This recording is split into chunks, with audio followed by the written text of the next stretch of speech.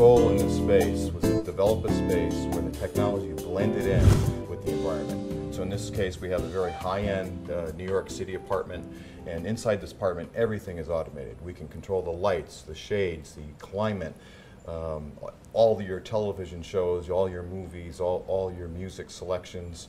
So as you see here, we can control the home from iPads, we can control the home from iPod Touches, or we can control the home with devices like this, which is a remote with an iPod Touch built into it. We're sitting in the living room, and we really take advantage of the iPad. And one of the very important parts of home automation is controlling the lights. In a large home, there's many lights, there's many switches. We want to make it easy. So in this case, we can just touch the light in the picture. Notice the light turns on in the picture, and it turns on in the room.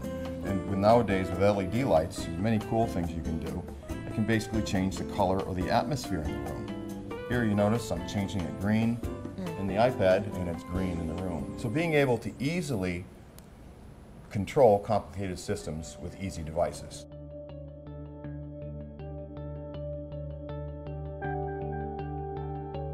Now we're standing in the master suite. Right, and as you see here, in many homes it's difficult to find the perfect spot for your television. You want to watch a movie from your bed. Where do you put the TV? Where it's not obstructing the look of the room. So here we did a few things. If you look over here, we have the bureau.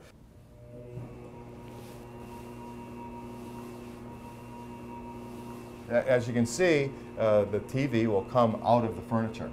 So when you want to watch TV, you press a button and it automates out of the furniture. But we also wanted to take advantage of this really cool piece of glass we have. If you notice, I can watch multiple television shows right on the front of the door to the master closet. So this is a very cool feature. This is basically rear projection on a piece of glass, and it's a curved piece of glass. Also, as you walk into the master suite closet, I can go on the wall and turn on my favorite podcast. For example, here's NPR News. So when I wake up in the morning, I turn on the news, I go and take a shower and get ready for work.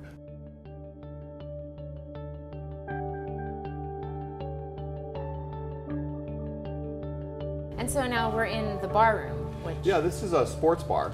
As technology costs and goes down, people are putting more and more entertainment in their home. In this case, Savant, again, is driving the sports bar. Here you have a TV wall where you can take advantage of 4 televisions and make one big screen. You can, again, control that all from your iPad or from this touch TV that we provide. I can take one TV show and say move it into another square.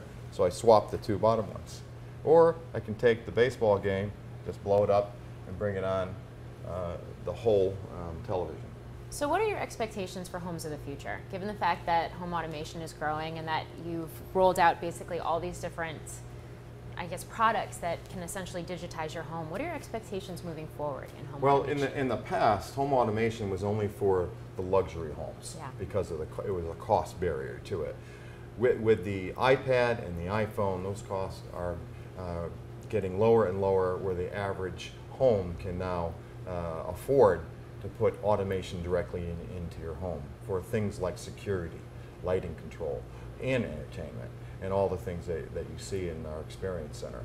So I think that's the exciting part, where features that were once only for the luxury homes are now going across the middle-sized homes, and anyone that can afford to buy an iPhone can basically have a piece of automation in their smart home.